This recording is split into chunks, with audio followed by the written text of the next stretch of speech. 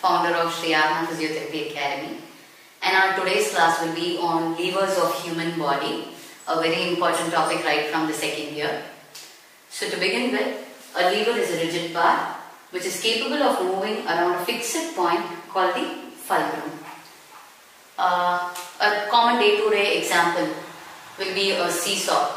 Okay, so it will have a fulcrum, it will have an effort, and it will have a load, which is otherwise called the weight. Okay, so there will be one person exerting a force to bring up the other person on the other end. The same thing happens with a lever. When you have to lift a heavy object, you can use a lever. Say a rigid bar and a stone here. There is a man trying to lift this stone. Okay, so this is just a kind of example. And normally in a lever, we'll have four components. In a lever, there is going to be a fulcrum, an effort, and a weight or load, whatever. Lever in a human body will be nothing but your bones. Okay?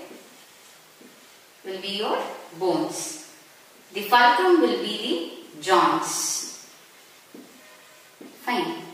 And then the effort will be by the muscle contraction. Muscle contraction. And the weight will be either the center of gravity or the segment to be moved, or any load that is to be lifted. Okay? The segment to be moved or any load that is to be lifted. So these things, these are the components that we need to know by learning a lever. Okay? So there is one more thing that is important, which is the distance between the fulcrum and the weight. Okay? The fulcrum and the weight, and the fulcrum and the effort. So the relative positioning of this fulcrum, the weight and the effort, this will decide which class of lever it will be. Basically, levers are of three classes or three orders. So it all depends on the positioning of the fulcrum, the weight and the effort. Getting into the order of levers, when we see the first order lever, the fulcrum will be in between the weight and the effort. So what happens is, it can be at any part between the weight and the effort. There is something called mechanical advantage. This happens when the effort arm, that is this effort arm, when it is more than the weight arm, we get mechanical advantage. It normally happens in first class levers where the fulcrum lies close to the weight, here or anywhere in between. Okay. And the opposite can also happen in first class lever. That when a first class lever, this part, if the effort arm is going to be less than the weight arm, it is very evident from the picture, this weight arm is less than the effort arm. Okay. So what happens? We lose mechanical advantage here. Okay. The mechanical advantage of producing the desired result. So that is the thing. In the second order lever, the weight or the load lies always in between the fulcrum and the effort. And in third order lever, the effort lies in between the fulcrum and the weight. So talking about the first order lever, the fulcrum is always present between the effort and the weight. It can lie anywhere towards the effort or like in this one towards the weight. Both are first order levers only. And if it lies towards this one, weight, what happens is the weight arm becomes smaller. Here the effort arm will be bigger. So the mechanical advantage here will be always more than 1. Whenever the effort arm is more than the weight arm, the mechanical advantage is going to be 1. And in this one, you won't get any mechanical advantage since the effort arm is smaller than the weight arm. Okay. And getting into the example, the nodding movement of the skull. You have the nodding movement of the skull where the fulcrum lies at the atlanto-occipital joint. Okay? And the muscle, the posterior neck muscles, they will act as the effort. Okay? And the weight will be on this part of the face. Okay, this part of your face is going to put the weight or the load. and the skull will act as the lever in this case. Okay, and this example or this order of lever is always called the lever of stability. Okay, and then the mechanical advantage may be present or may not be present. You will get the success for the effort here. Okay, getting into the second order lever, the weight is always present in between the fulcrum and the effort.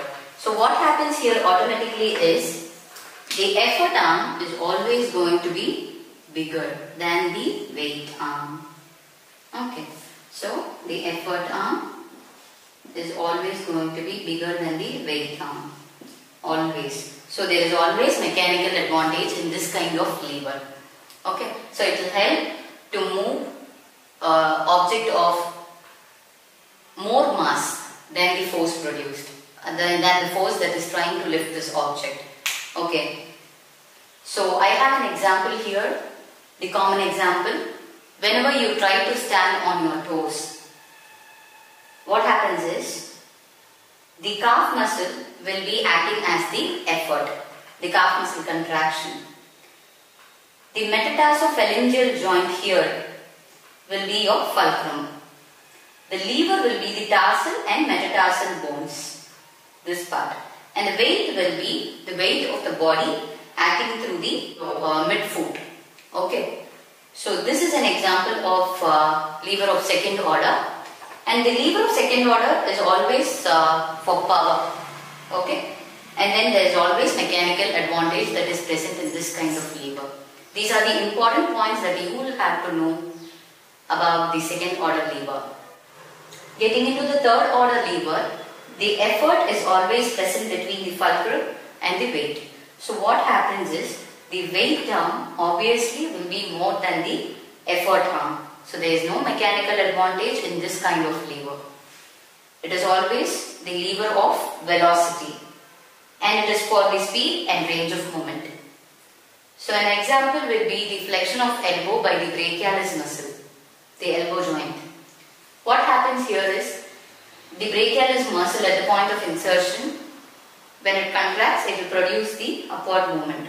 The weight will be something held in the forearm, something held in your hand, or your hand, the segment itself will act as a weight. And the lever will be your forearm bones. And the fulcrum will be at the elbow joint. So the effort is in between the fulcrum and the weight here. Fine. This is a classic example of third order lever. Now we have class order synopsis is here. So now by definition for a lever, it is a rigid bar capable of moving about a fixed point called the fulcrum. In the point which in the entire lever move out. Now we seesaw there will be a fulcrum in between. And there will be one person on one end and another person on the other end. So this is one person effort podvaanga keela downward, another person endha effort me podama is going to move up. Idukku peru da mechanical advantage. Okay, so the mechanical advantage enna appadina, it is the efficiency of the effort over the load. Appadina in the effort in the load vida adhigama irundha it can move that load upward. Okay, so this is the mechanical advantage of the lever. So in the first order lever, the fulcrum will be in between the effort and weight. In the fulcrum in the effort and the weight and in the case effort arm weight arm equal illana effort arm weight arm vida perusa irukkalam illati weight arm effort arm vida perusa irukkalam. So mechanical advantage irukkalam illamalum pogalam first order lever. Second order lever effort arm eppovume weight arm vida perusa dhaan irukum. Okay, in the effort arm eppovume inda chinna weight arm vida perusa dhaan irukum. So mechanical advantage eppovume in the order of lever la irukum. Adnala in the order dhaan lever of power nu solluvom. Okay, third order lever la pathina weight arm eppovume effort arm vida perusa irukum. So idhil mechanical advantage kedikkiradhu kashtam. Okay, levers topic oda important keywords fulcrum, weight and effort. Idhile order of levers vandrum. Idoda mnemonic fun with enjoyment. நீங்கள் எக்ஸாம்ஸ்க்கு use பண்ணிக்கலாம். Thank you.